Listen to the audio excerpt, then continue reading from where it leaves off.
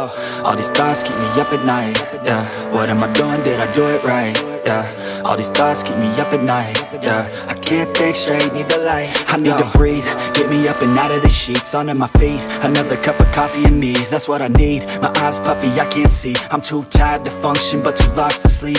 Ay, I think I need to be on something medication. I think I need to figure out the segregation. I think I needed just a better education to understand a world that's so complicated. Intoxicated, every night faded, just so I can sleep thinking that it's sated. I feel hated, hating others cause you know that they got a lot. Forget that though, you got plenty, you're alive in this life. You got time, go get it. All these thoughts keep me up at night. Yeah, what am I doing? Did I do it right? Yeah, all these thoughts keep me up at night. Yeah, I can't think straight, need the light. And that is my new PC build. Thank you for watching. But seriously, this PC build is actually a personal project that I've been wanting to do for the longest time. I just didn't have the time to make it happen until now. In this video, I'm gonna share with you all the components I used, the particular theme for this build, and a few thermal benchmarks between the mesh and tempered glass side panel of the Cooler Master NR200P, because honestly, that's the only thing I'm interested to find out. Since I know exactly how this build performs, because essentially, I just shrunk down my current PC into this small form factor Mini-ITX build. By the way, to give back for your support, we're giving away one Cooler Master MM711 gaming mouse, so watch the entire video. With that being said, let's get into it.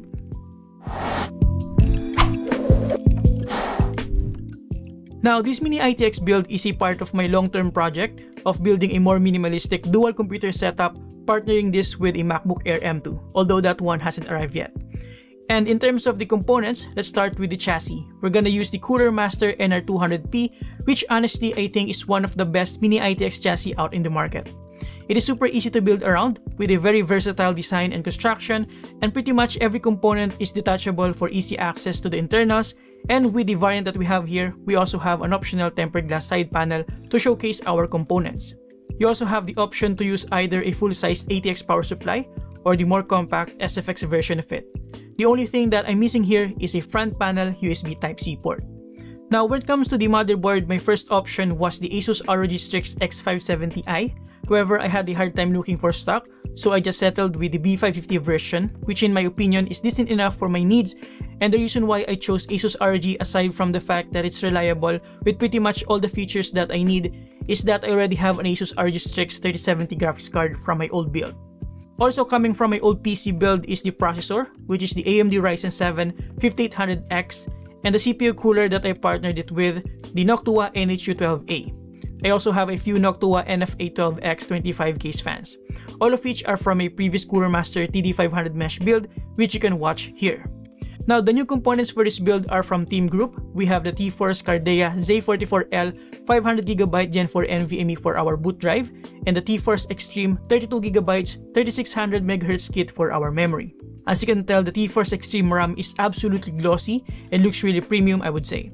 Thankfully, we have an included microfiber cloth to keep it clean. As for the T-Force Cardea Z44L, it is a budget Gen 4 NVMe with an included graphene heat spreader. Now, even though I already have an ATX version of the Cooler Master V850 power supply, I still decided to buy the SFX version of it so that I can make sure I won't have any issues with fitting the rather chunky ASUS ROG Strix 3070 graphics card, and so that I still have a substantial amount of space for cable management. Speaking of cable management, Cablemod is kind enough to provide me with a set of custom cables that perfectly matches the theme I was going after, which we'll talk about in a moment. So I have pretty much everything that I need here: 24-pin, a couple of 8-pin PCIe cables, 8-pin and 4-pin EPS cables, and a couple of SATA cables. These are replacement cables specifically for this version of the power supply and not just extension cables. Alright, with all the components introduction out of the way, let me share with you the theme of this build. I call this the Super Brolly build, featuring the None-Komata Super Brolly Artisan keycap in collaboration with Nork Studios. I cannot express how grateful I am to Sir Renor of Nork Studios for coming up with Super Brolly, which perfectly represents me as a new dad. I'm willing to do everything for my little boy, and this Nork Super Brolly Artisan keycap reminds me of who I can become during hard times and good times. Absolute piece of art and will forever be a part of me and my brand. Huge thanks as well to Cablemod, as not only did they provide the matching cable for the build, but they also sent a matching custom keyboard cable to top it all off. Alright, now let's move on to the actual build experience before I share with you some thermal benchmarks. Like I said earlier, building inside the Cooler Master NR200P is super easy. I remember my experience with the Inwin A1 Mini-ITX chassis, which is an absolute pain in the butt. Not to mention the pretty bad thermal performance. But with this chassis, you can essentially detach any parts to easily build around inside. I also like the removable power supply cage, making it easy to install the PSU and manage the cables. Speaking of cables, the Cooler Master NR200P has a substantial amount of space to even accommodate standard custom cables like what we have here from Cablemod. I also appreciate that you can remove the top panel for quick and easy fan installation, and you can also reuse the mounting accessory and the fan grill should you choose to use an aftermarket case fan. You don't actually need to do this since the Cooler Master NR200P already comes with two, but of course, we have to stick with the overall theme here. Now, thankfully, I didn't encounter any issues fitting the huge and chunky ASUS ROG Strix 3070 graphics card here, and it still has a good amount of space in between the bottom to take in some fresh air. To be honest, I'm not that worried at all since I know for a fact that ASUS ROG Strix graphics cards are a good performer when it comes to thermals even in a very tight space. What I was worried about, however, is the clearance for the rather tall Noctua NH-U12A CPU cooler. Using the mesh side panel, there's no issue whatsoever. I can easily and securely close the side panel. However, if I chose to use the tempered glass instead, it's not even possible, which at this point is already a known issue, and I am perfectly aware of that. Now, what I did as a workaround is I used a strong neodyme U magnet, which I think is the easiest and most efficient way to do it. The only drawback is of course you'll get a slight gap here on the side. You can also 3D print spacers and what have you, but again, this is the easiest workaround that I could think of. Other than that, overall, the build experience is really easy, and I'm really happy with how it turned out, especially with matching cables and the super Brolly artwork.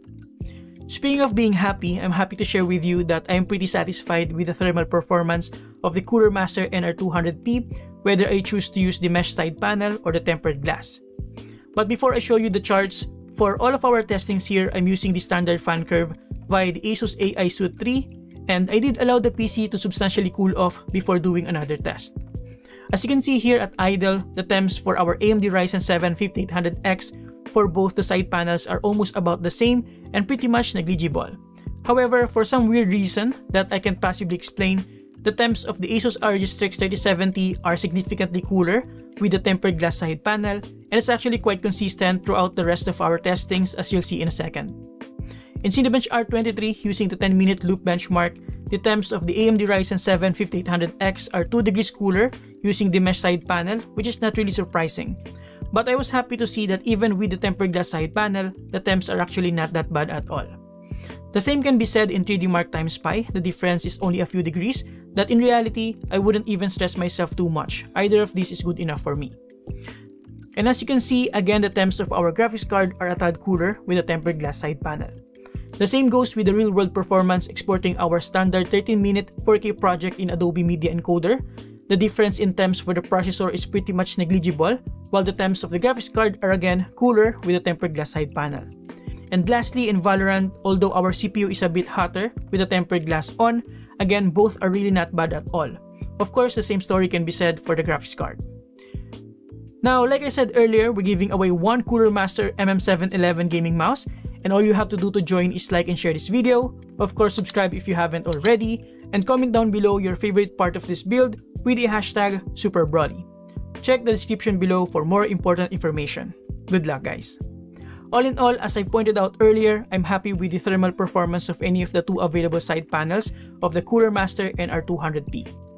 Now, if you want to learn more about the performance of the combination of all these components, you can just watch my video about my previous Cooler Master TD500 mesh build, which shares most of the components used in this build. What's different, however, is our storage device. So here are some benchmarks for you guys for the TeamGroup T-Force Cardea Z44L 500GB Gen 4 NVMe. So as you can see, no issues here. Our results match or even surpass TeamGroup's own benchmark results in Crystal Disk Mark. And the important thing here is that the thermals are pretty well controlled. And here's a quick real-world file transfer speed test, transferring files between the T-Force Cardea Z44L and my external SSD, which I think has an XPG SX8200 Pro NVMe inside.